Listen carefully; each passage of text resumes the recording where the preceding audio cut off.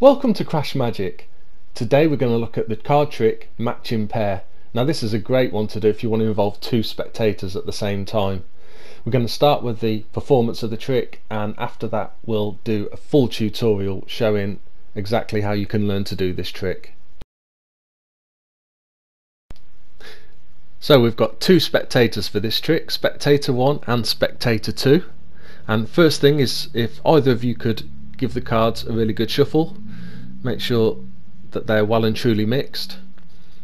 And then apart from a pack of cards, the other thing that we're going to use in this trick is some coins. I've been raiding my piggy bank and here's a load of coins. So in a second I'm going to turn around and I want spectator 1, if you can just take some of the coins, as many or as few as you want, as long as you leave some for spectator 2, because I want spectator 2 then to take the rest of the coins that you leave behind. So spectator 1, say you take those, spectator 2 would take the rest, and then you add up your coins. You each add up your own set of coins and remember that number. Now once you've done that, before I turn back around, just put all the coins together so I've no idea how many coins you've each got and what your number is. So I'll turn away now, and if you can do that. So spectator 1 takes these coins and spectator 2 takes these coins. So spectator 1 has 1, 2, 3, 4, 5, 6, 7, 8, 9, 10, 11, 12, 13, 14, 15, and spectator 2 1, 2, 3, 4, 5, 6. So now if the two spectators can put their coins back together, and I will turn around. Obviously I've got no idea how many coins you each selected or what your number is, but I'm now going to deal cards from this pack down onto the table one at a time, and I'll count the cards as I do, and when you get to your number I want you to remember that card. So if your card was 1, then I'll count 1 as we put this card down, and you would remember the king of clubs.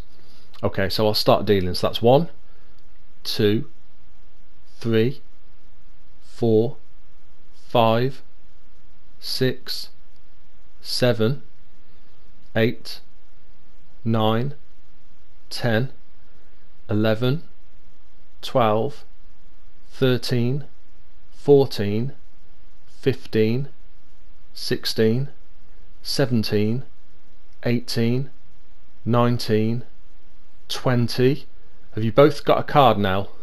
You've both got a card to correspond with your number. That's great. Okay, we can put these cards back on top then. So if you remember, the cards were totally shuffled at the start and I've no idea how many coins you picked and so what your number is. I'm just going to take these cards under the table now. I'm going to make a few changes, and now I'm going to deal out some cards onto the table. We'll deal a pile there, and then we'll just put the rest of the pack next to it.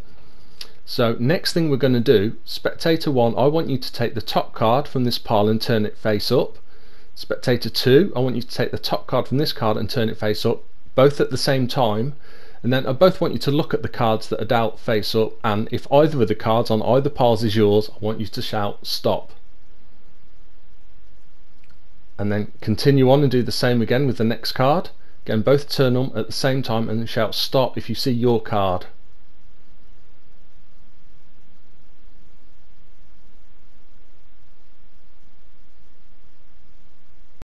Stop! So you both shouted stop at the same time. So your two cards were the 7 of spades and the 2 of diamonds, and they've both come up together. So that was match in pair. You need, of course, a pack of cards, ordinary set of cards, and also some coins, and there's got to be 21. Now you don't have to use coins, you could use matches or sweets or anything like that, but there's got to be 21. Now this trick is totally self-working and no setup at all, so you can allow your spectators to shuffle the cards, and then you explain to them that while your back is turned, they're each going to take a pile of coins. So spectator 1 will take some coins, and then spectator 2 must take all the other coins. You don't make any reference at any point that there's 21 coins, and then of course they must add their coins up, and that's their number, and they've got to remember that number. And then once they've done that, they must then of course put the coins all back together, so that once you turn back around there's no way that that you can know who's picked how many coins or what their numbers are. So once they've done that, you then deal the cards down onto the table one at a time face up and explain to them that they're to remember the card that's at their number. So that would be 1, 2, 3, 4, 5, 6, 7, 8. So that would be the second spectator's card. 9, 10, 11, 12, 13, and that would be their first spectator's card in this case. Of course we don't know that, so we keep counting on an ideal up to 20 cards, because you know that at most one of the spectators got 20 coins and the other one got 1, so 20 should be enough. But you just say to them, have you both got a card now when you get to 20? You can then just pick the pile up, put it straight back on the pack exactly as it is. Now, just as a bit of misdirection, I always take the cards under the table or behind my back and say I'm going to adjust the order of the cards. I actually don't change them at all. And then we just deal 10 cards straight off the top of the pack into one pile and put the rest of the pack down by its side. And you explain to the two spectators that they're to turn the top cards over face up at exactly the same time, and that if either of them sees either of their cards in either piles, they're to shout stop.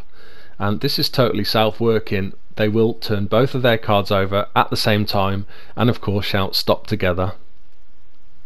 Well, that's the end of this trick. If you like it, please like it and subscribe. If you've got any comments, leave them down below, and see you soon.